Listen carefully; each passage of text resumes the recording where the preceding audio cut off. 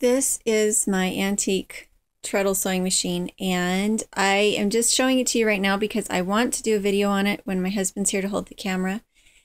And it does function. I take it to the same person that I have my electric sewing machine serviced at, and I have it serviced regularly, and it's really great. The thing that is hard about treadles is that they don't have a zigzag. So for straight stitching, they're great. And they're really fun to use, and they're simple. And